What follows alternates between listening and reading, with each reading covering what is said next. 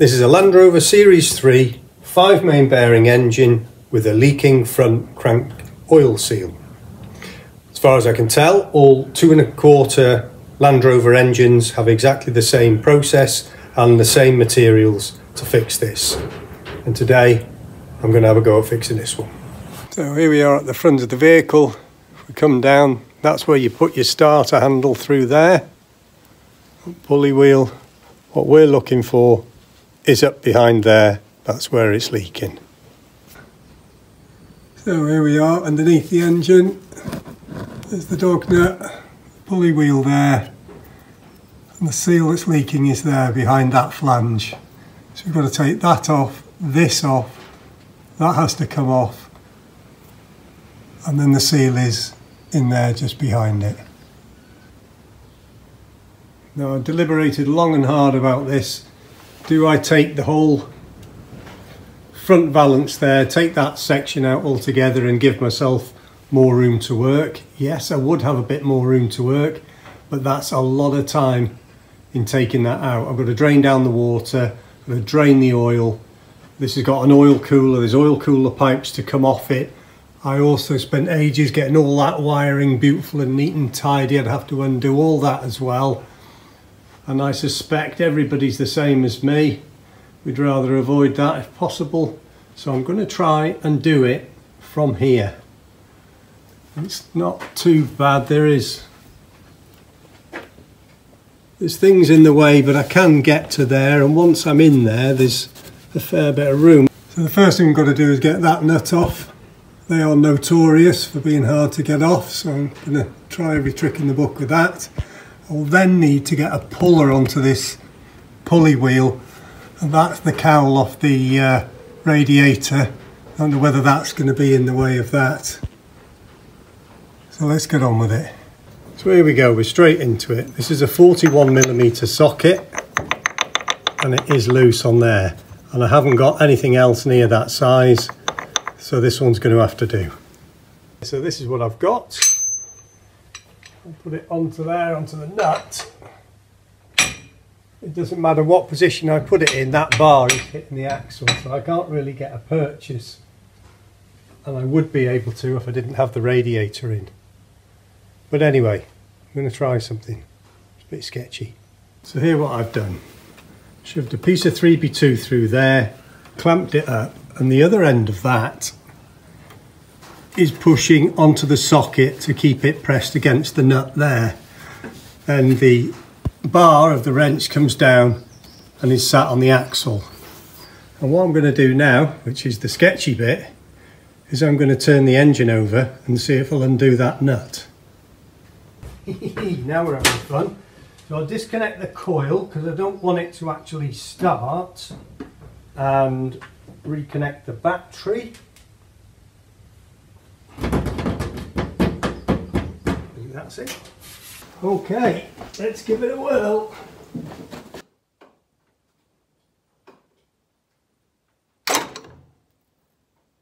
Did that do it?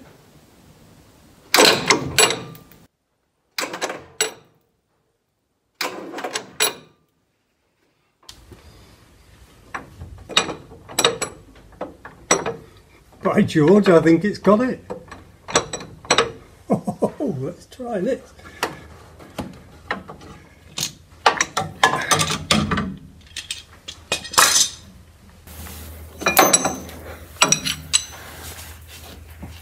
Hey, it's got it. That was fun.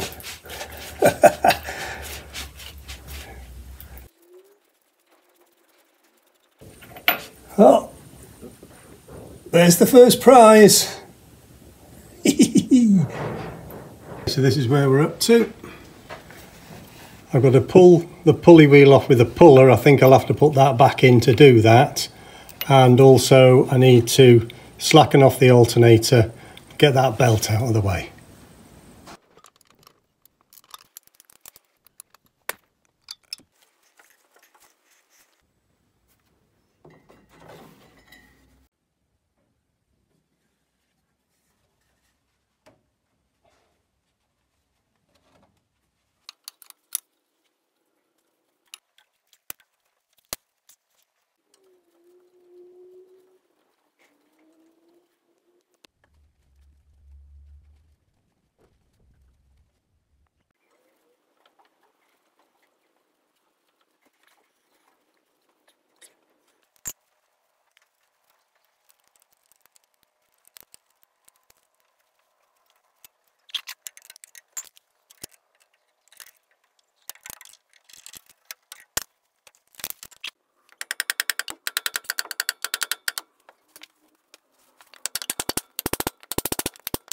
Okay, what's happened here now is that I've reached the end of the travel on that nut, so I've got to find something else now to put in here that I can pull against with a puller. I've tried hitting it with a hammer and it's still not coming, so I'll have to keep pulling.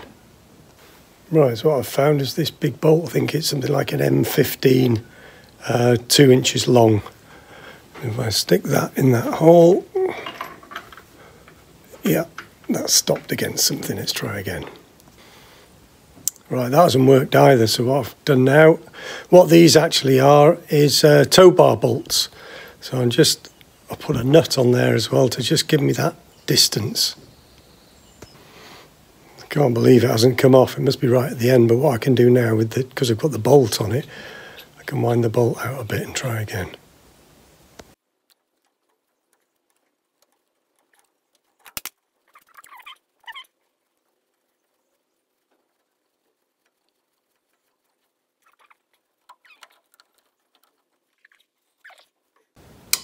Right, there we are, that's the issue. It's stuck against that radiator fan cowling. It's only got millimetres to go, so I ain't taking that cowling off. It's going to get customised. Right, I've managed to get that cowling above the pulley. Will it come off? Oh, hey, gotcha! I win!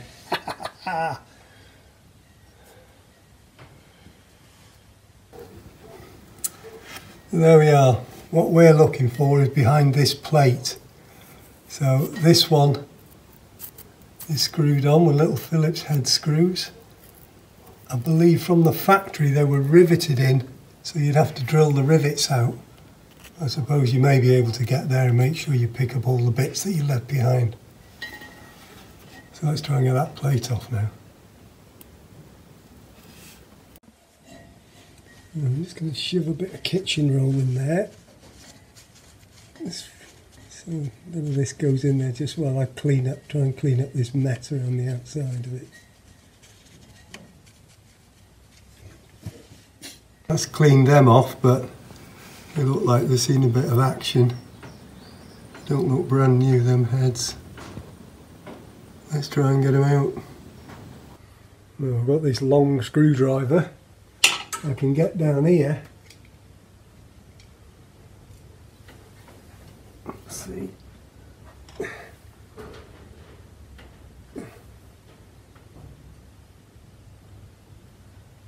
Oh! Nope. Yeah, so tight.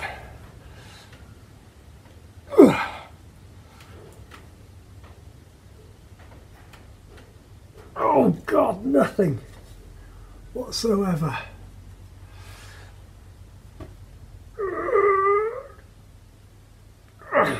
Right, I've moved one, I think.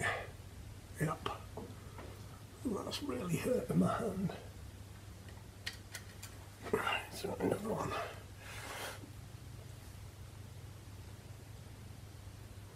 Oh, that's two. I'm going to go and find a glove. I think there's a welded seam in here that's really sticking right in my finger.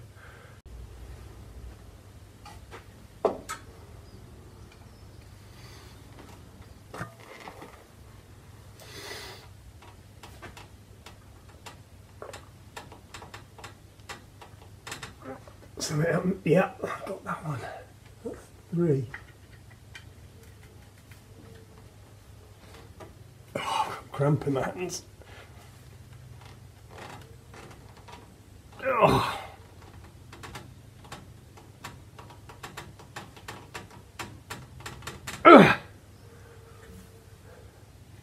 That's bad, that didn't move. I've cleaned those heads out a bit more. I'll leave that one and move on to the next one.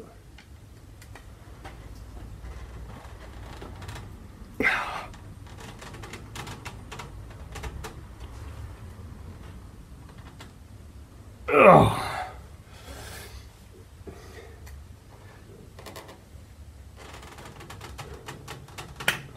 Got that one.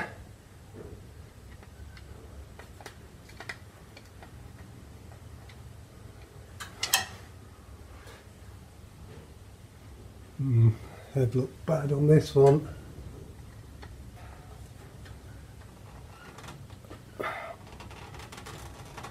Yeah, it's not going. I can't get the angle on it.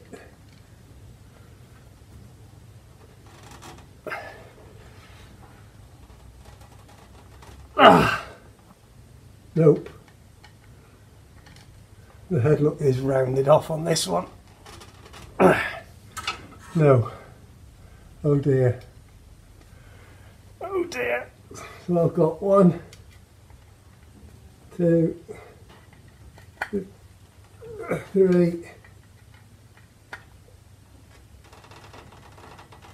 3 wins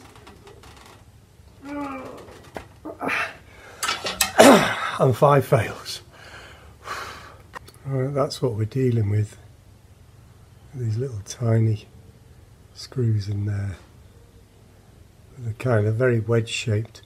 So I've got 4 of them loose now, I've got 4 to go.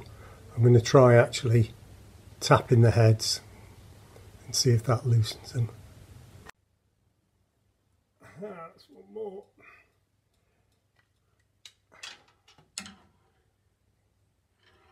Three stubborn blighters to go.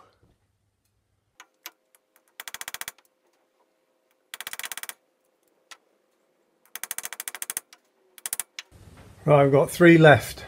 Before I've got no heads on them at all, I'm going to try and cut some slots in them and see if I can get them with a flat screwdriver.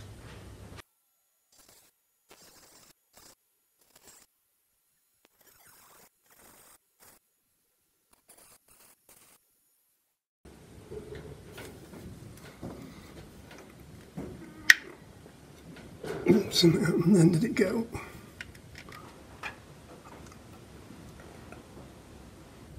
Oh, yeah, got it. 2 to go.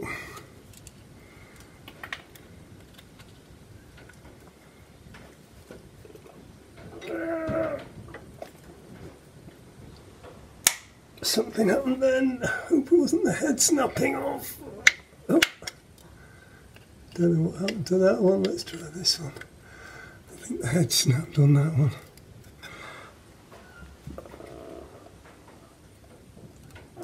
Got that one. 1 left. 1 little horror. If it snapped off, I'll customise that one a bit more.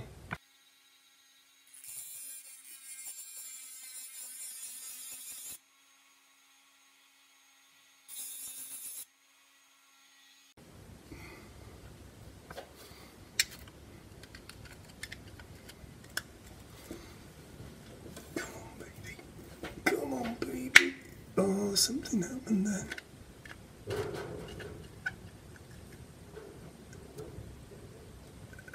Oh, I got it. Yes, I win. Come on. Brilliant. Hip hip hooray.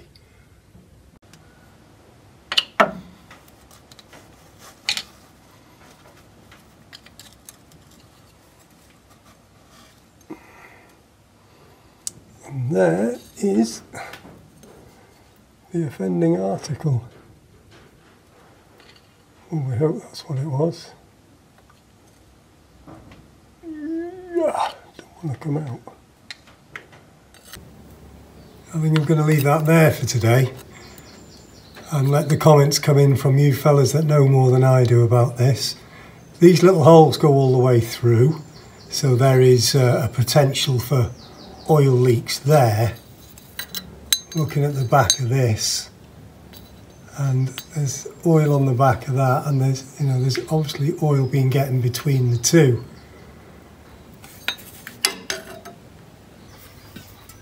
Now this pulley wheel, there's obvious wear in that now. If I put the ruler against it, you can just see the light shining through.